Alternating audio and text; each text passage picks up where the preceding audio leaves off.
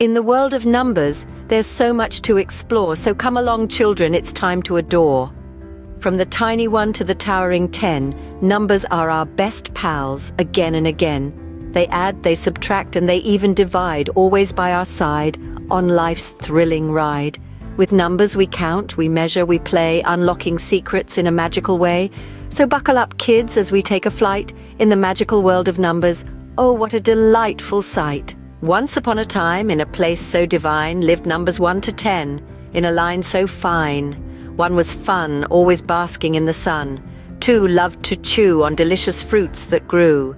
3 was free, fluttering like a bee. 4 loved to explore the world from shore to shore. 5 was alive, buzzing like a beehive.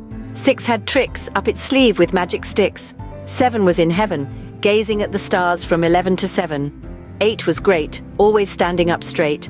9 was fine, sipping on sunshine. 10 was a den, home to all numbers from 1 to 9 now and then.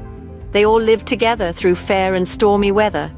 Each with a tale, their bond never frail, and so they continue to shine, these friends of ours, numbers 1 to 9, and that's how our friends numbers 1 to 10 spent their days in the heavenly den. Now that we've met our friends numbers 1 to 10, it's time to recall, so listen again. We began with 1, as unique as the sun. Then came 2, always in a pair, just like your shoes. 3 was a triangle with corners so neat.